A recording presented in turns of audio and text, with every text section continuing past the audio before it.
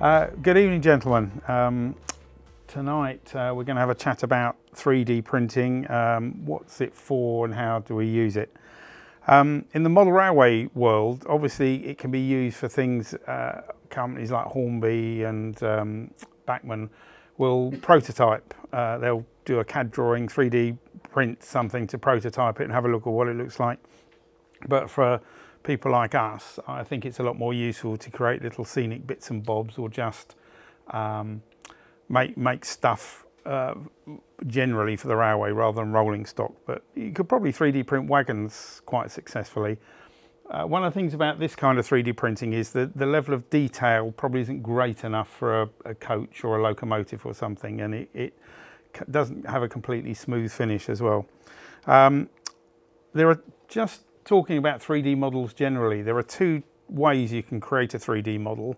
One is what they call subtractive, which is what people have done since time immemorial, and that's carving. You start with a big block, or on a lathe, you remove material. Whereas in the modern form of 3D printing, it's additive, so you add material starting from nothing. So, and that's what we're going to demonstrate today. So this kind of 3D printing is built in layers from the bottom up, and the layers, the smallest layer my printer can do is 0.15 of a millimetre. Very, very thin. But there are some that can go even more detailed than that. And also there's two kinds of hobby printers. This is a plastic printer, but there's also resin printers, which the machine extrudes resin, or it just drips resin out, and it's hardened by UV light, rather like some glues you get these days, similar sort of thing. And that has to be in an enclosure because it's quite fumy as well. So, I've gone for this kind. So how do we create a model? I've got some CAD software set up here, which we're going to demonstrate in a bit. And the plan is to make a model we need for Neuhaus, and we've got this car transporter here. And we're going to make a ramp which butts up against the track to enable the cars to be unloaded into the Neuhausen village. So that's the plan tonight. And what we'll do, we'll start by sketching a 2D shape, and this is the way the CAD works, and then you extrude it into a 3D model.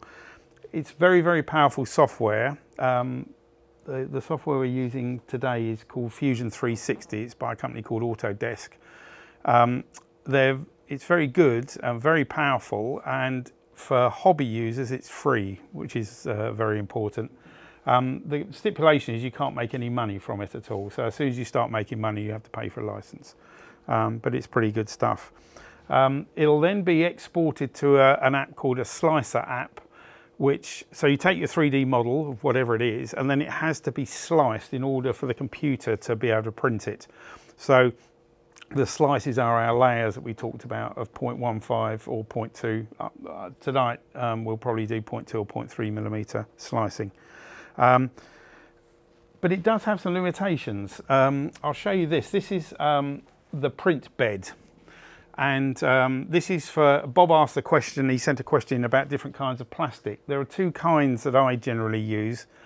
One's called PLA, which is what this is. It's probably the easiest to work with, but it has limitations in it. It's quite brittle, and also it's not terribly temperature tolerant. So if you want to use it in something like a car for a phone holder, it's not good because it will go soft in the heat. And also it's not sunlight tolerant either. It's made out. It's a plant-based plastic, and it's made out of plant material, so it is sort of biodegradable. In that, if you leave it outside, it will eventually break down. This particular sheet is for PETG. Don't ask me what the letters stand for, but that's a more, you can use that outside. It's waterproof as well, which PLA isn't. It's a bit more flexible as well, but it's not quite as easy to print with. And this is the print sheet that you put it on. These things are flexible, and it goes on top of the print bed on the printer, and the print bed is heated as well. So and different plastics need different temperatures. The big key is getting the plastic to adhere to this bed, and to that end, this is one of the limitations. You have to have a flat surface somewhere on your model in order to print on the bed. So printing a sphere is virtually impossible unless you print it in two halves. I have here a model which I'll pass round. This is a dragon that was printed on this very printer, and it's all curled up. It actually, but you can see on the bottom here, it's got a flat surface. So it was printed that way up, and I'll pass that around for you all to have a look at. The only bit that was printed separately are the two whiskers. Everything else was printed as one go. All the joints are 3D printed, and it's really quite clever. So if you want to pass that round. As I say, the slicer software comes with the printer generally. This printer is a Prusa printer, which comes from the Czech Republic, made by a guy called Joseph Prusa. Very, very popular. He started off in quite a small workshop. Now he's got a huge factory in Prague. And I bought it as a kit and assembled it all myself. Cost is about 700 quid for this one. In the slicer software, I'll show you in a bit, you can select what kind of plastic you're using and what slicer size you want. And also you can put things, if you want an overhang, you can't print into thin air. So if you want to print something that's got a bit of an overhang, you generally have to put a support in as well, and the slicer software will look after you on that as well. As I say, finally, on the printer, you can select what kind of plastic in the slicer software, and that sends it to the printer. The printer's got an SD card slot, so you basically save your creation from the slicer software, export it onto an SD card, just plug it in and press go, and then you can walk away and leave it. That dragon took 22 hours to print. So that's the sort of time scales we're looking at here. Okay, so what we're going to do now is move on to the software for designing. And as I said, what we're going to do is design a ramp. I've already got the measurements here. And so we start off by drawing a sketch. And in the CAD software, you can only draw a sketch on two things. You can draw it on a plane, which is what the three planes, we've got the X, Y, Z planes showing there, or on a surface. So once you've drawn something, then you can do another sketch on that surface. So we're going to start off and create a sketch up here, and we'll choose the front plane. So it automatically spins round. And what I'm going to do now is I'm just going to move this over a little bit, and I'll get rid of this as well. I think I'll just move that up. There we go. So I'm going to draw a line here. So and we're going to go up, and you can specify. We're zoomed quite in here because that's. So we need. It's going to be 18 millimeters tall, right? So I'll just and enter that. Okay. So I'm just going to zoom out a little bit. Right, so we'll now draw another line along here, and that's going to be from there to there is 70 millimeters. So I'll just type that there and enter. And then we're going to go from here, another line from here, and this is going to be our ramp. So I want the ramp to be 10 degrees. So I'm just going to set 10 degrees in here. Let's go in the wrong, that's it, there we go, 10 degrees.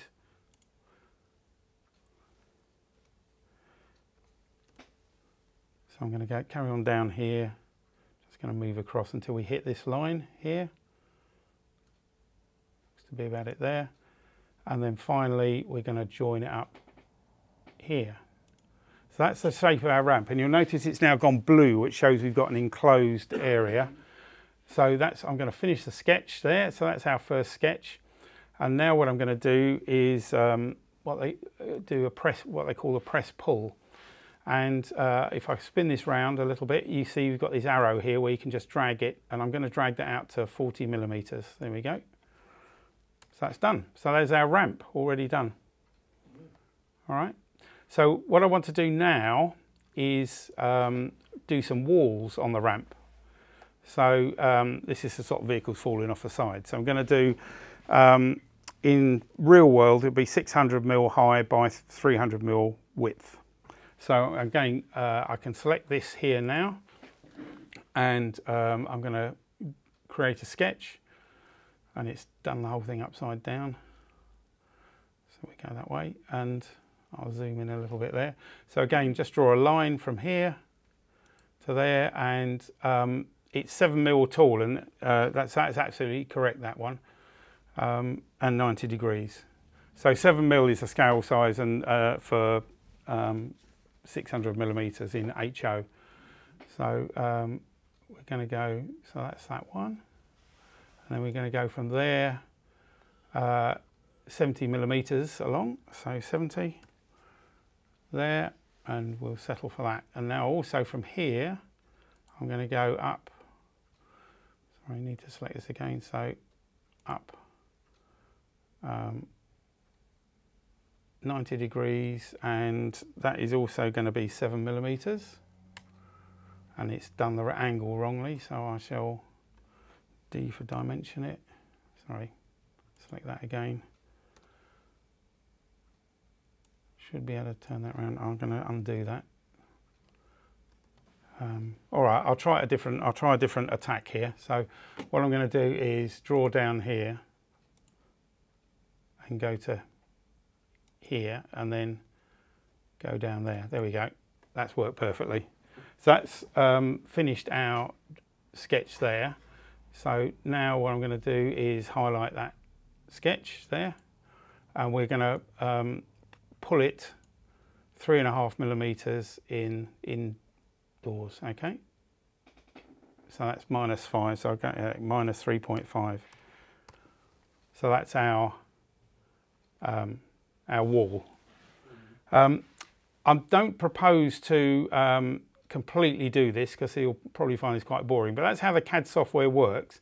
Little things you can do at the ends here. So what I want to do, I don't quite want these harsh ends here. So I'm going to click on there, that little bit there. Oh, I think that's, I'll get a bit closer there. That's it. And I'm going to chamfer that, and I'm going to put a 1mm chamfer on it. Or a fillet it's called. So, and you see you can just drag this in here to see what it looks like. So you can actually put a round over on the end there. 1mm, there we go. So that's that, and likewise down this end do exactly the same.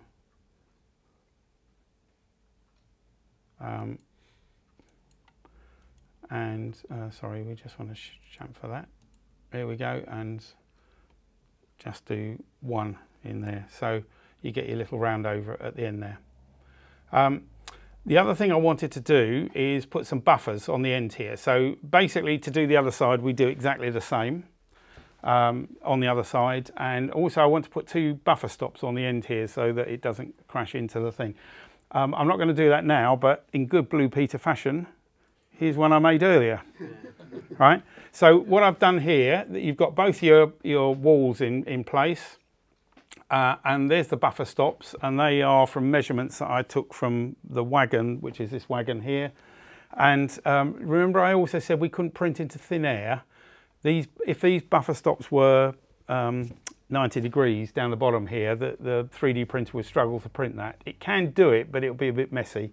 So I've put these little 45-degree angles in as supports there, which I don't think look terribly wrong anyway. So that's what we've done. Is that so you can build it up slowly? Yeah, it builds it up slowly. It can do what they call overhangs, and it will do bridges, but just sticking stuff out in thin air won't work. Normally, when you slice it, you put a support underneath, but they only stick out 3.5mm, so there's not really room for a support either. If it was longer, you could put a support in and bridge it.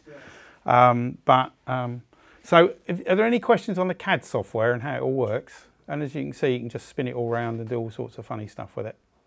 I mean, obviously you've used it quite a lot. Is it fairly intuitive to use? Or? Reasonably. I learnt it all from videos online. There's a guy called Lars Christensen who does, but there's loads of people do these. There's all YouTube videos. I've never... Because that's what I find, you spend hours fiddling with software and trying to work out what keys to use and... Yeah, but exactly, but I mean, if you just want, you can just do things like, I'll quickly show you I'll just draw a sketch, and we'll use any old plane here. I'm going to bring up a toolbox, and this is what they call a center rectangle. So you can just draw a rectangle, specify what size you want. I mean, this is just to make a box, but I call it 180 by 100. There we go. So there's our box. It's already constrained, as they call it, so it knows where it is. I'll just press pull, and we will just pull it up There we go. There's a box of 50mm depth, right? But you want to cut out the middle. So let's on this surface, we just create another centered box, and you can just let's do that. Okay, and I'll hit enter there. Yeah, so that'll do. But what you can now do is with this dimension thing, you can just say I want that distance there to be, didn't work, hang on, do it again. So you can say I want there to be, let's make, we want, oh, it's over constrained because I've already, this isn't a terribly good demonstration, but I'll just, hang on. I'll get rid of that middle one, but yeah, you can do the dimension it, so you can specify that between there and there. So you can actually say I want that 5mm thick. There we go, like that. Likewise from there to there. It's, there's some constraint in here that's not letting me do it, but it's because I'm trying to do it quickly. But you can specify the width of the walls, and then I'll finish that sketch. I won't bother doing it, but now I can, that middle one I can do, and I can do what they call a press pull again, and actually take out material like that. And if you want it just to be go all the way to the bottom, so I can actually change this, what they call, to an object, and I can actually get it to go all the way through like that. So there we go. So now we've got a, otherwise it'd be solid block. Otherwise it'd be a solid block. But let's say, there's a history timeline down here, so you can now go and edit this feature, and I'm going to do an offset of -3mm. I did that the wrong way around, so it should be an offset of 3mm. So I'll just try a 3mm offset. So now that's created a box with a 3mm base, and that's, it's, you know, it's as simple as that. And there's all sorts of regular shapes. You can do circles, but it's really clever because it works out where intersections are and things like that. But anyway, that's how we can spend more time talking about this for the software. It takes time to learn, and I've watched the same videos over and over again just to get more and more proficient. But in 3 20-minute videos, I've got this proficient, really. Okay. So it's not that difficult. So going back to our car ramp, what we're going to do now is I just need to bring up a show browser. I think that's the one. Yeah. So I'm now going to click on this, and we're going to save it as a mesh. There we go. So it fires up this software, and then your ramp appears on a mock-up of one of these. And so you select what kind you want. So I'm going to select, so let's say we want a 20mm quality using Prusa PLA, and then all we do is slice now. And there we go, that's already done, and it says it's going to, I need to go to advanced here. Oh, perhaps you can't see it down here. There we go, it says it's going to take, it cost is £1.33, and it's going to take 3 hours and 36 minutes to print. This thing here is quite good. Don't know if I can get rid of that or not. But you can actually see the slices. So if I go down here, so they're starting at the bottom, and you can actually see it building the slices up. Okay? So there's also in here, this isn't solid, it's all infill. So you can actually select the infill percentage. So if I go to 10% infill, slice now, it basically creates a lattice work with it. So at the top, you can put your flat layer on the top. And then down here it says export G code. I haven't got my card printer plugged in, my card reader plugged in, but you would export that to your SD card and you're ready to go. So moving on to the printer now, we've got, this is a reel of PLA here, and I'll just show you how you load it. So I'm going to select here, auto load filament, right? And it says auto load, so I'm going to put it in there. Press, oh, it's got to select which one it is, PL8. Oh, it says preheating to load. I thought that was odd. So basically, the print head for PLA has to be at 215 Celsius, and the print bed will be at about 60 or 70 Celsius. And each different kind of plastic has its own profile in terms of the temperature it needs and what the bed temperature has to be. What I'm going to do in the meantime is, so just to show you as well, this flexible print bed, it's a different texture to that one. This is the one to use for PLA, that one's for PETG, and it's all to do with adhesion. The real issue with sometimes with 3D printing, it's getting the first layer right. Once you've got your first layer on, everything else sticks to it. But if the first layer doesn't stick to the bed, you finish up with an absolute spider's web of, or a bird's nest of plastic. So I'm just going to put that back on there. I'm going to give it a clean with a bit of isopropyl alcohol, which is what we've got here. Yeah, yeah, I keep that away from Bob. Yes, there we go. And it says it's preheated to load, so you just feed this in here, press the knob to load the filament. There we go, and it starts loading it. This is colour is Galaxy Silver. I normally use this as my go-to colour. This is a sort of grey colour. You can see all the oozing out the bottom now. And basically, as you change, it treats this as a colour change. So it'll feed through, and I'll say yes, that's the correct colour, and you can just pull that off. There we go. Bit of plastic. So now, in Blue Peter fashion as well, I've already preloaded in this.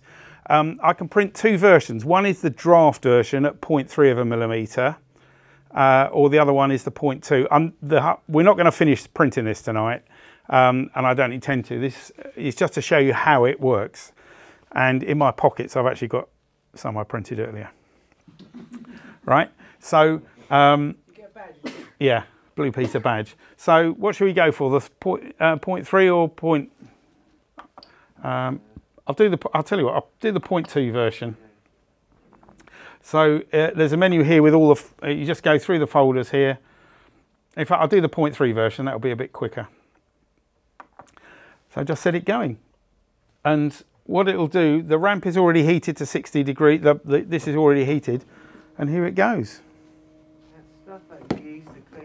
That stuff that you used to clean the fabrication, what is it? Because you've got like special chemicals. No, it's just alcohol. It's neat alcohol, but it's a good. It gets rid of all the grease that's on the. So basically, it goes around and it's got senses 9 different heights of the print bed, and does this first, and then the next thing it does is a little squidge here. So it does a little run through of plastic right at the edge, and this is all completely automatic. I've done nothing here apart from. Now what it does is do an outer rim, and it's going to print the, and again it's just to get it printing so you don't get any little blobs and things. It just does an outer rim of the model that you're printing, and it'll then start printing the bottom layer. There we go, so it's printed the rim. Bearing in mind what you are actually intending to print, Yeah. a ramp, a plastic ramp. Yeah. Is that cost effective? Could you go out and buy one? £1, about £1. Oh right, I don't know. So this is the ramp we've just designed, if you want to pass that round. This is printed at 0.2, so there is again a slight Achilles heel with this, in that because it's printed in layers, you can't print a perfect slope, so it's got a slight... And this is the 0.3 version. This is one I printed without the little, remember I told you about the little fillets to support? This is the earlier prototype. And also I printed the buffers too far apart. So, but that's what it's really useful for, is prototyping. So this is a prototype, and that's the finished version. So if you want to pass that one round, you can have me drag them back. I guess that material can't be reused, can it? No, no. And as I say, you need to keep an eye on the first layer, because if it's going to go wrong, it's generally the first layer that goes wrong. So a reel of that plastic that you're using there, what sort of cost that? That's about £20 to £25. Oh, that's not too bad. It's a kilo. As I say, this software actually tells you what the cost is, and it says £1.20. But I think I've not got the correct price. I think I've overpriced the plastic in here, so I think it's probably less than £1. So it's in those terms, then it's cost effective. Oh, absolutely, yeah, yeah. You can't buy anything for less. For 10 quid. Yeah, yeah, yeah. Mind you, if you're building £700 for your printer. Yeah, 700 quid for your printer. But it's the same about printing anything, really. You know. Is there? If there's a facility, there probably is somewhere. It probably costs an arm and a leg. Where if you've got a model that you just want to copy, that you can scan it. Yes. And download it. Yeah, there are certainly 3D scanners. Well, it's like the guys at, I'm sure the guy will be there at Ali Pali or 3D scan you and print you. Yeah, and you can have you on. It's a little bit like a CAT scan, isn't it? Yeah, it is, yeah, yeah. It's exactly the same. It just slices through, or it does, a 3D scan will obviously do an exterior scan, but then the print is done by slicing. And the first layer is very slow. It doesn't go at this speed all the time. So you'll see once it's done its first layer, it will speed up considerably. And my intent is to leave this running all evening, and we'll see how far we get. But you can see it building up layer by layer. Well, from a practical perspective, if you stick it on, let's say your thing took 22 hours. Yeah. In that 22 hours, you run out of your reel. Yeah, it'll stop. It'll stop. Then you just, is it then just reload? Yeah, you can just reload some more in, it will start again. Yeah, it's got. And do you see the drawing? You might do. This has got crash detection on it. If it does suffer a crash, and I had one the other day, I don't know what caused it, on a fairly small model, it just stops and crash detection, and it will restart itself and pick up where it goes. Likewise, power cuts, it'll stop and carry on. When my crash detection did occur, there was a very slight layer shift. So where it picked up, there was a slight discontinuity. Which way is it actually pitching? It's basically the head rises. It's so going upwards. Yeah, what's that bit there? The base of it, that first bit is that the end of it? Sorry, I don't. Well, come and have a quick look. Yeah, by all means, come over and have a look now, guys. But basically, the head is a certain height above, and it'll gradually rise up. So it'll go up these two. Yeah. So we're building upwards so here. That will raise itself up. Prusa are bringing out an extra large version of this next year, which I've already put a deposit on, and that has to print from top. It prints from the bottom up, but the bed starts up high and lowers. So on this, the bed stays still and the head rises. On that, the head stays still and the bed lowers. I think it's a feature, as you get bigger, there's too much lash and play in it if you do it any other way. So once you get bigger, you have to do this other, I can't remember the name of it, but it's printed in. But it's the same principle. You start at the bottom and print up.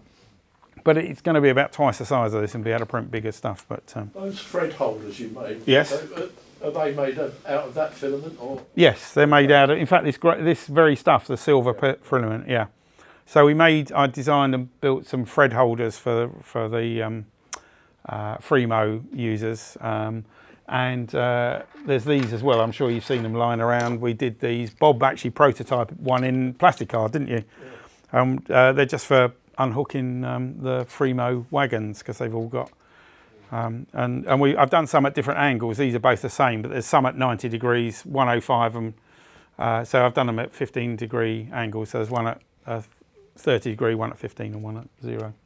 I'm just trying other things that you can. This is a 3D print from this very printer, and that was just a file that came with it, and it's just a vase essentially, but it's quite good. Insulated fish plates. Yeah, they're probably a bit. Yeah, again, they're probably a bit too detailed. But I've printed some. Oh, I was going to show you on here. This is a model that I made. I'll bring it round. This is a Joker module for Fremo, and on here, visible. There are actually 4 3D printed things on this, but only 2 of them are visible. What do you think was 3D printed? The bridge? Nope. Oh. The people on the bikes? Nope. Yes, the bridge piers. So the bridge is actually a laser cut kit of MDF, which I got from Scale Model Scenery, and it's really good because it's got little rivet plates and everything, which I sprayed. But then I realised I had nothing to support it, so I actually designed and printed these bridge piers, and they've actually got like little lines in to simulate concrete expansion gaps or different the way those things are. And the other bits you can't see are actually, having done that, I realised I had no way of supporting the track between there and there, so I actually did some A-frames, and so they're hidden under the scenery, but I could print them at exactly the same height as the piers I'd already made, because everything Fremo is very exact where they join, so you've got very little tolerance in terms of height. So I just printed some A-frames, and that is the result. And these are 3D printed in that silver stuff, and then they're sprayed. I primed them and then sprayed them with a concrete paint that I've got. It's got slight texture to it, and then weathered them. So that's how that all works. So this plastic takes paint, all right? Oh yeah, absolutely. Yeah, I always prime it first, but yeah, it's fine. Talking about texture, can you actually, is there something in the software you can actually make a textured surface? Well, it comes out a bit textured anyway. There is a smoothing function. I've never tried it because I generally quite like the texture it comes out. But as you probably saw from these things, they've got a slight, you can actually see the slight ridges. They're very difficult to see, but you can see the layers. But, you know, they're stratifications, yes. Or strata. To actually sand plastic because yeah. It's dangerous to impact. Yeah, also it's got quite a low melting point, this, so if you sand it quite vigorously you can actually start melting it. So yeah, a gentle sanding it'll take, certainly. No, but it's true of a lot of things really when you're sanding. Can I just put that, I'll just put that here for a moment, and I know you're... That's right. Any other questions? How about clear printing? Sorry? How about clear? Clear. I think you can get clear plastics. You can certainly get translucent ones, I think. I haven't tried it yet. You see, this is still printing the first layer. That's how slow it is. And that first layer is 0.3 of a millimetre thick. So what it does with the first layer as well, it squidges it very slightly. So you'll get like an elephant's foot at the bottom. It's microscopically small, but so the bottom layer is always very slightly wider than the rest of, but it has to stick to the bed. So the bed is at 60 degrees Celsius at the moment. And how easy is it to get off the bed? Is it actually stuck solid on it? Yeah, it's stuck pretty well, which is why the plate comes off. The Mark II version of this didn't have the flexi plate, and it was the devil's own job to get the prints off apparently. So they've introduced these flexible plates now, which are held on magnetically. And you basically, and also you should really let it cool down. It comes off a lot easier when it's because the plate is heated in order to help adhesion. So no, in fact it will damage the surface if you do. This particular one you can refresh it. Like a lot of things, they're consumables, these plates. So if you've done a lot of printing, you'll start losing adhesion. This kind you can refresh with a bit of acetone, and it just gives it a bit more texture. That one, under no circumstances can you use acetone. It will just peel the surface off. But you'll see once while we're having tea, this will speed up quite dramatically and get a little bit noisier as well. But it'll start doing the thing. As I say, the intent is not to finish printing with this tonight. It's just to show you how it all works. So the most difficult bit is this bit. Yeah, I would say so. But it's just getting it how you want. As I say, this, I prototyped it, realised the buffers were too far apart, and also the fact that the overhangs didn't really, they had a little bit of plastic hanging down from them, but they're not terribly, they're not square, they've not quite worked, so that's why I put those fillets in. And on the final version it's printed a lot better. Can you use scale drawings at all and load it onto your computer and work from that, do you know? Don't know, quite simply. But what you can do is draw something real size. So you can do something, if you want to draw a 6 foot, you can draw it 6 foot and then scale it in the software. Yeah. So, you know, you can just turn it into HO scale, having CAD'd it at full size. And also this has scaling features as well, so you can scale stuff on here as well. In fact, that dragon, the original, I did that at 120% of the original to make a bigger dragon. And I paid a couple of quid for the file to do that, but it's great. I like that dragon. But as I say, you can do all sorts of shapes, and the YouTube videos online are really quite easy to follow. In fact, I've just got back from Boston yesterday, and I was watching them in Boston just to refresh myself for this very event. As I say, this I've got this special meese as well. This mouse here, I'll just go back to Fusion. It enables you to spin stuff around, and you can tip it and do all sorts of things. You can get slightly disorientated. You can zoom stuff like that and move it away, but it's quite clever. And if I go back to our original drawing, I could actually go back and so in terms of putting the buffers on, for instance, I can do one. So I'll zoom in. And we're going to print on this surface. So I'm just going to draw for some reason I obviously started this whole thing upside down. So I'm going to draw a rectangle, and I'm going to start, a rectangle there, and just basically do that. And I know the sizes of these are 8.6 by 7, so 7 across and 8.6. That's it. And now I'm going to dimension it by, and this is the bit I didn't do first time round. So that dimension there is 6.5. There we go. And the dimension, I haven't written down how far it was from the top, but I can't remember. But you can do exactly the same there. So I'll just do a dimension there, and we'll call it 6 mil, shall we? Just for the purpose of this. So I've finished that sketch, and now I can pull that out by pulling. You see, you can pull it all the way out there. But I only wanted 3.5 mil, so I'll just put 3.5 in that dimension. Okay, so now we've drawn that, and now what I'm going to do on this face here is draw another sketch, which is going to be, it's turned it upside down again. Right. Come here, and we're just going to get a line and start in that corner, go up 45 degrees, and it's doing it at, so it's going to be 135, isn't it? 135, and bring it down to there.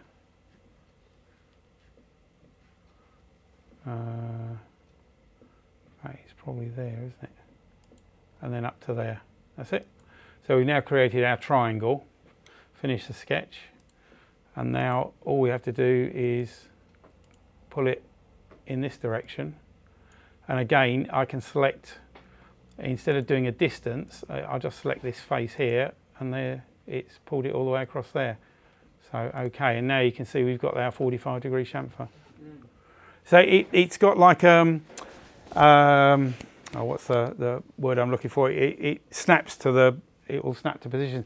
There's lots of little features on here, like if you want the middle of this particular line, you can, if I say I want to, well, this particular thing here, if I want the center line of this, I'll say create sketch, and if you move your mouse around, let's create a line. Can you see there's a wee triangle appeared there? You can only just see it, a blue triangle, and that's the center line. So it automatically finds the center line, and I can just draw a line up there if I wanted to. And I'll escape that.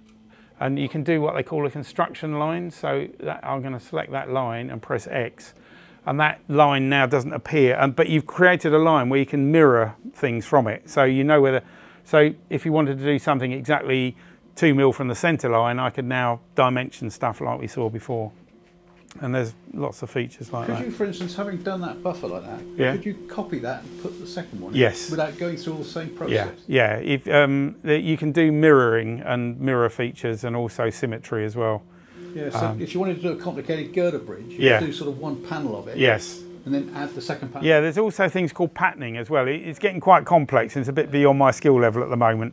But you can pattern stuff, so you can create a single pattern and then multiply it many, many times down a particular... right, looks like we've finished the first layer, and you see it's going a lot faster now. Now, this is what happened. The part of the brim has come unstuck, but that's all right. That's part of the purpose of the brim, so we should be all right. But you can see it's now going a lot faster. Do a curve. Yeah. If you wanted a curve, and maybe an oval buffer stop for some reason, how easy is it to do like an oval shape? Or? Yeah, you can do all sorts of. So let's go to this is our little box that we were drawing earlier. Let's do another sketch. So let's go sketch on this plane. So there is create an. You can do an arc. So there's different kinds of arcs as well. So you can do a 3-point arc. So you can.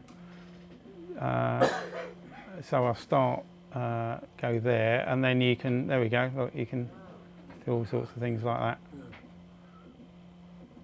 There we go, and there's an arc drawn. And you can do, if you want to do a semicircle, you can just do a whole circle and just cut half of it away, like I showed you earlier. But it's so you take commissions, Dave. I need a fourth bridge. Yeah, this is go past the third bridge, is it? Yeah. Oh, damn. Yeah. Sorry? You do a free text line. The reason I was thinking that, I mean, for example, let's say you wanted to do a station name board. That's yeah. So you want to. This has got Neuhausen invested. Yeah, you can do text as well. You can actually pull text out or sync. This is recessed. But I've done a nameplate for my granddaughter's bedroom, and on the slicer software, if I go back to the slicer software, there we go. 3 when he started, she's now 12. But you can actually, so let's say I wanted to go all the way up there, but I wanted the ramp, the very top face, to be a different colour. So I can actually insert a pause there, a colour change in there, and the whole thing will pause, and you can quickly change the printer reel for a different colour. I mean, they come in all sorts of shapes and sizes, these. I've got some more in here, but to show Bob, I actually bought some, what's that one? This is PETG, which is black, but it looks just the same, as it's shiny. I keep them in vacuum bags because they're slightly hydroscopic, the plastic. They'll gradually get water in them and it'll stop the print, so I keep them in these. But that's what PETG is, and it looks exactly the same, but it's different kind of plastic completely. And that's the better one, isn't it? I wouldn't say better. It depends what you're trying to do. For certain, yeah, for outdoor and heat applications. And as you see, these are both 3D printed, different colours, plastic. There is a modification for this. You can fit up to 6 different colours. It'll have heads for 6 different. So you can automatically change the colours. Like a reel of wire. Yeah, yeah. The new one I'm getting will have automatic tool changing as well, so you can change from a thicker nozzle to a thinner nozzle and stuff like that. Yeah, this is all going all right. I'm just okay. You have to keep an eye on it sometimes, but it seems to be going all right. And yeah, so it's just printing. So what we'll do, we'll print the bottom layer of a certain thickness, and then it will start doing the infill, and you'll just get this wavy line. But we'll leave it going for. As I say, this is a bit of the end of a reel. I've hardly got any plastic left on here, so I've not got anything to use it for. It seems to change the angle of the angle of a dangle, yes. It does, yeah. So it changes. Yeah, so it's a bit like brickwork. Yeah, yeah. It's a bit like brickwork. It changes, yeah. So it'll do a diagonal, a left to right, and then a right to left diagonal on each layer. Flemish or English? Sorry? Flemish or English? Bond. Bond, all right, yeah. Flemish. Yeah. Definitely Flemish. Anything else? When you get these 3D printers from, do you get them online? Yeah, I ordered this all online from this company, Prusa. In fact, a feature of the Prusa is that all the orange parts are 3D printed using these printers. They have what they call a print farm of thousands of these with orange. You can get them in different colours, but Prusa's this is called Prusa Orange. And these are all in PETG. So you can actually 3D print. What a lot of people do is 3D print their own spare parts. So they've got a stock of spare parts in case a bit of it breaks. Where'd you buy your spools from, Dave? Also from Prusa, yeah. I've stuck with their products. So it costs a bit. I generally buy about 6 reels at a time. I've got a mate who's also got one of these, and we tend to share the postage costs. It's about 10, 15 quid to get them over from. So we'll buy maybe 150 quid's worth of plastic and ship it over. But yeah, but I've done things like my son. I fitted we fitted a stair gate. He's got a 1-year-old who loves climbing stairs. So we fitted a pair of stair gates, and they're these tensor barrier type things with so they spring back out of the way. But up on the upstairs, he's got quite a thick skirting board, and to fit the bottom bracket and the top bracket, there's a 15mm difference between the verticals. And you can order a spacer kit online for about 15 quid. I said, "Oh, just give me the bracket," and I made a spacer. And it's the exact profile of the. So I just copied the profile. And it's quite easy to do, and printed a 15mm spacer in black PETG, and you can't even tell it's got a spacer on it. So you can see it's finished a layer now, and it now does a perimeter. So it will do the perimeter first and then start doing diagonals again. They're quite fascinating to watch, actually. So I'll get out of the way in a minute.